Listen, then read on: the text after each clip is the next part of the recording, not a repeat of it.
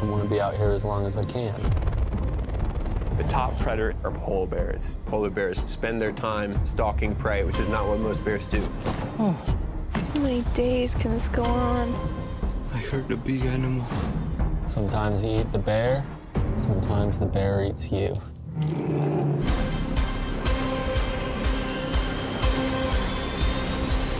Alone, new season, Thursday, May 26th at 9, only on the History Channel.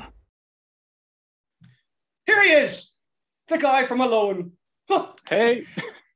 Now, is it Dr. Tan or Teimojin? Teimojin, Dr. Tan, whatever suits your fancy. Okay, and you're a doctor. Yeah. So it's a very interesting and weird thing to do. What crazy doctor would take a long vacation to try to survive in the middle of nowhere? And that's me. Well, that's true, and we'll get to that too. So, I mean, I'm a huge fan of Alone, and this is you're on season 9. It's just about to appear on May 27th. Everybody's all excited about it. It's on History Channel, and you're on it. Maybe for a day, maybe you won. We don't know. You'll see. But, we will see. If nobody's ever seen the show, which I quite think that's impossible, but what is the show? This show is the Olympics of the survival world. You get 10 people, you let them choose 10 things, and you see them battle out the elements, the predators, the starvation, the hunting, and see how long they could last. Hopefully for that $500,000 prize.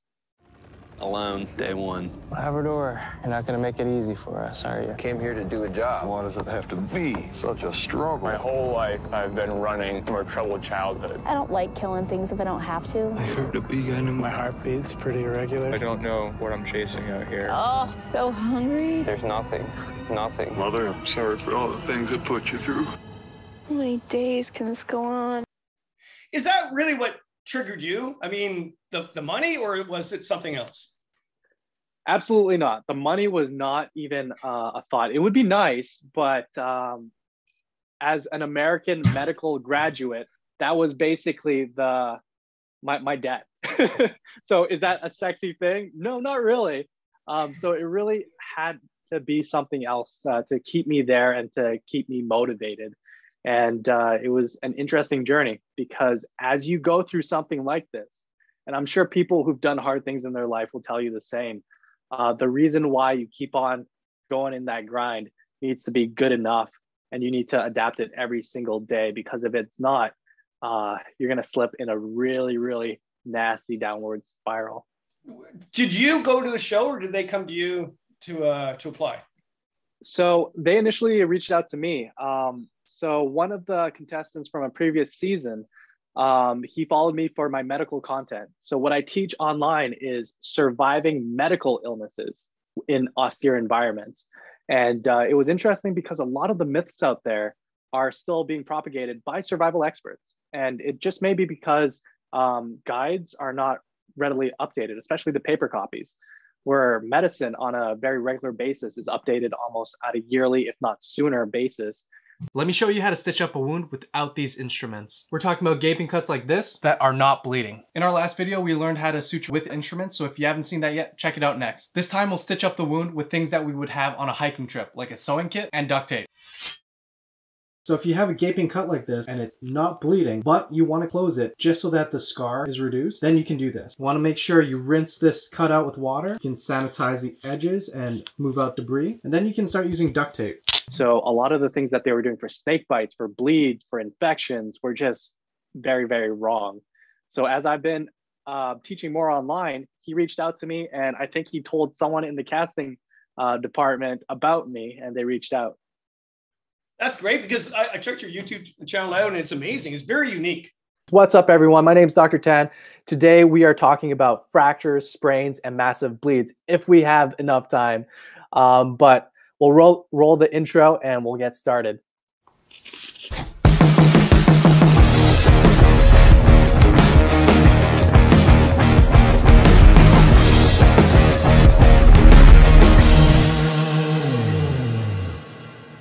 Very unique. Thank you. Yeah, it's fantastic. And what is it called again? Is it on your? It's on your name, but it's. Mm-hmm.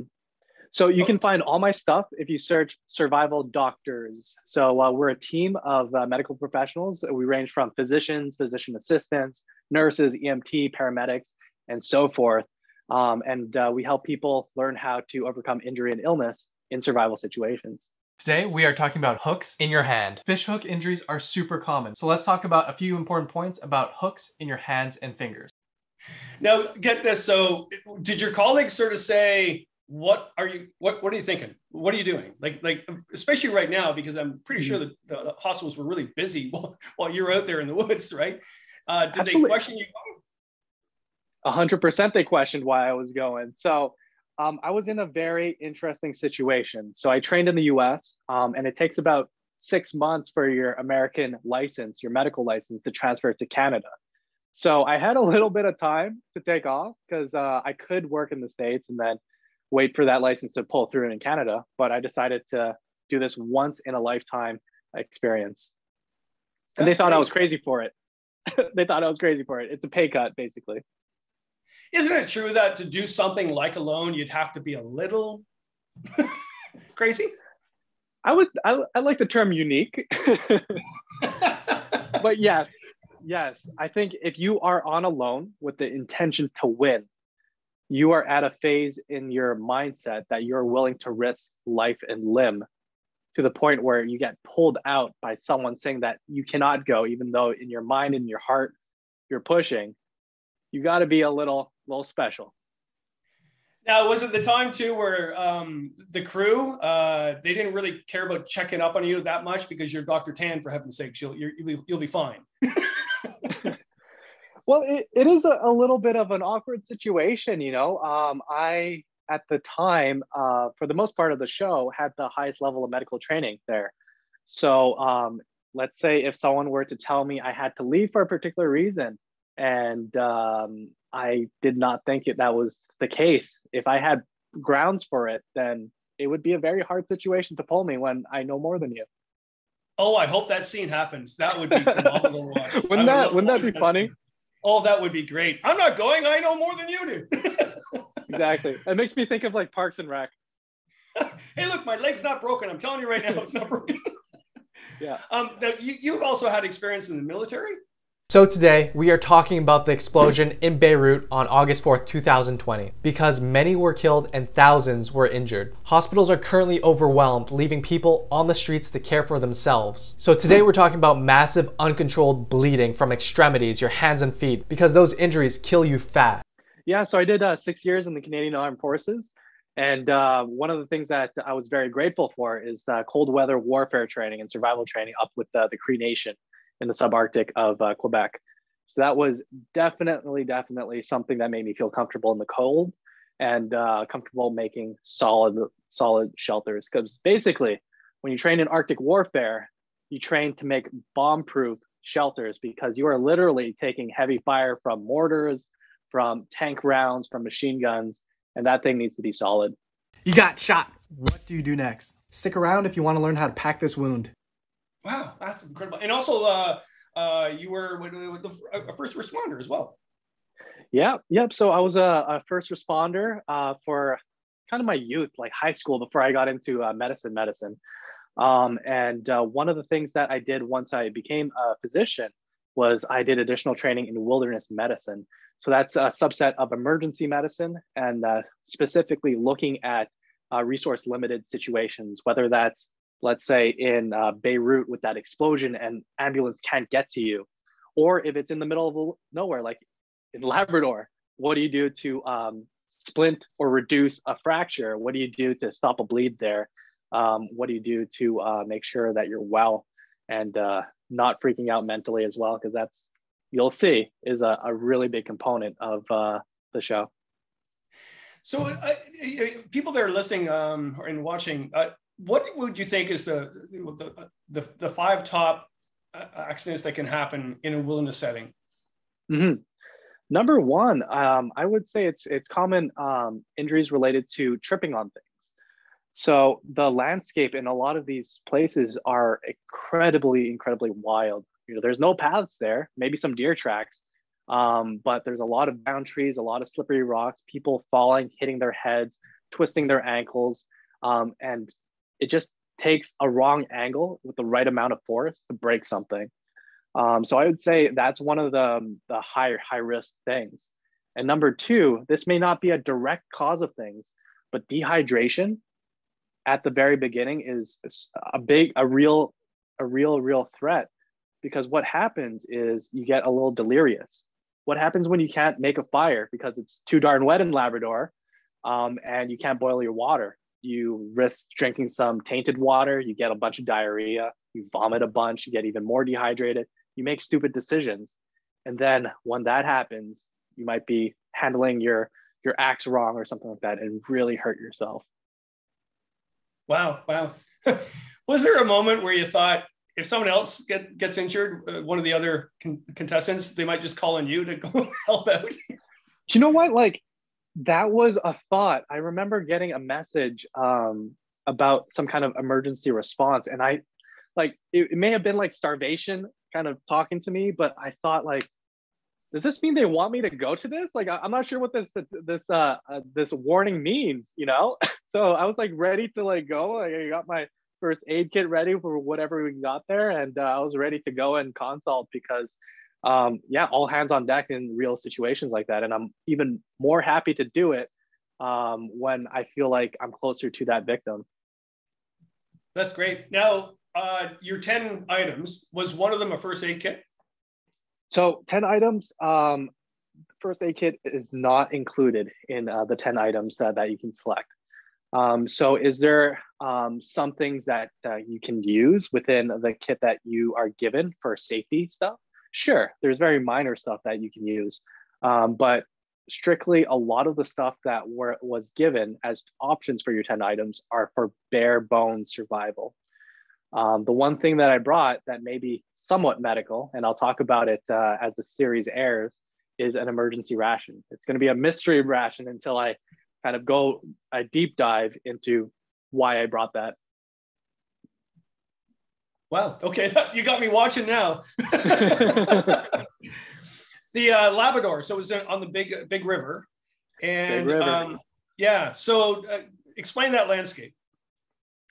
So the landscape, the big river drains from the ocean, and it goes through a bunch of different valleys, incredible different landscapes. You got bogs, mountainous terrain, big plateaus, and just incredible amounts of thick brush just to get to point A from B or B to A. And when you're doing scouts or just running your trap line, it was a lot of effort. And again, things are so thick that it's pretty easy to get turned around. Wow. What was the biggest challenge for you? Looking at the environment, not the show itself, but the environment, the Labrador itself, what was the biggest challenge? Mm-hmm. I think when you're out there in a survival situation, any logical person would look for patterns, right? Patterns that can assist you in looking at animal behavior, patterns in how the water changes, how the fish change, and all these different patterns. What was really crazy about the weather in Labrador is the patterns were all messed up. You couldn't predict anything. It could be sunny one day and torrential the other day. And it could change in the middle of the day if it so chooses and just gives you snow. So it was very, very confusing. And it did make building shelters and hunting that much more challenging. When whether it was the helicopter or boat, I'm not sure, whatever dropped you off. The first 5 minutes, were you anxious? Were you excited? Were you like fearful of your life? Were you like pumped? What was the feeling like? All the emotions. You know, you are so excited to begin this adventure. You are terrified because you have, for my situation, only an hour or so of sunlight after drop. And yeah, you just have to deal with a lot of predators at the same time as you're trying to build something to protect yourself. So that in between where a bear could just grab you by the feet while you're sleeping is an unsettling situation. Did you become less fearful of your surroundings the longer you were out there? Did you reconnect to nature is what I'm getting at? Mm-hmm. Absolutely. So the connection to the land, it felt like such an ancient land. You could almost feel it in the ground, feel it in the trees. of how old it was. And it was almost like you could feel a presence, a spiritual presence in the land. I found myself talking out loud, both to the camera, but also to myself and to whatever was out there. And I felt every time I asked for help, it was right around the corner. And that was an incredible, powerful feeling. Wow, that's fantastic. I really want to watch the show. I hope you're on. Now, you're one of two Canadians on the show. And there's been Canadians on the show before. Because I know it's a silly question, but it's not. A lot of Canadians would want me to ask this. Because you were in Canada, you were in Labrador, and you were Canadian, did the other people think just, well, he should win? Everyone in every single season have a right to be there. They are incredible individuals, talented in their own right, and specialists in their own right as well. I think people coming from southern climates may have some weather adjustment, but then again, a lot of these people coming from warmer climates are excellent hunters. So there is an equilibrium. And even though we have our benefits and our edge, I think in the end, things even out. What was the one thing that you learned out there that you did not have any skill set at all when you went in? Do you know what the scariest thing is? Trying to do this experience when you've never hunted before. You know how terrifying that is to know that, yeah, I've never hunted before. This is the first time I've hunted. And I'm excited to share that journey with you. But my thought was like, I'll bring my bow. I'm a good shot with a bow, but I've never used it to hunt before. I just target shot for 7-8 years. So to change that was, hey, this can be like the make or break point.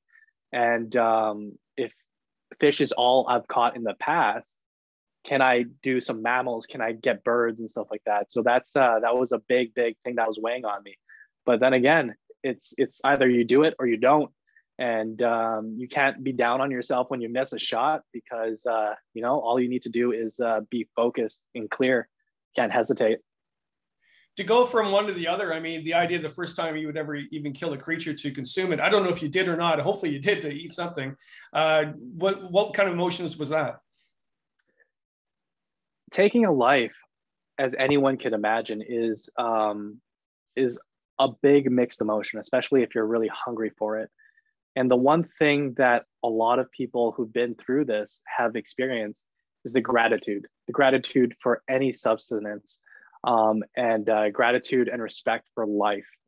You know, it's not the same thing as going out and shooting something with a rifle and putting it in the fridge. You know, you feel so grateful for that little critter to give you some nutrients. And I think that was more valuable than the actual nutritional value of things in general, because it gives you a new appreciation on the human experience. And I think that's worth millions. Yeah, incredible answer. So who got you started in nature? Who got you going into the idea of wilderness travel? I think when I look back at my childhood and look at all the mischief I've been through, it's got to be my godfather. It's a French Canadian guy, big outdoorsman, hikes all over the place. And his dad was the type of person to go up in a tree with a buck knife covered in mud and jumping on a buck and just slitting its throat. And that's, I think, just trickled down to the generations to me. And we, in our own ways, push the boundaries of what exploration and excitement is. And I got a lot of that spirit from my godfather. That's great. It's great. And are your friends and family going to bet? Is there any money wagers going on? Or? Oh, my family is rooting for me because, again, this is as someone coming from a different background than the typical person. None of my family has ever watched this show before and just got into it because I've been in it. So it is incredibly wild to them to even think a person that you could see in the office could be out there doing what we did out there. So they're rooting for me. If they're placing bets, they're probably doing it under the table. It's going to be an incredible season. I really think this season is going to be a good watch. I'm really excited. That's fantastic. I really enjoyed the talk. Oh, by the way, this is a whiskey fireside chat. I'm not sure if they told you this. This is why I'm drinking whiskey during the talk. And I'm having writer's tears because I'm a writer and I cry a lot. Tell you. Well, thanks a lot. That's amazing. Dr. Tan, Teimojin, and really looking forward to seeing the show and I hope you won. I hope so too. You'll see.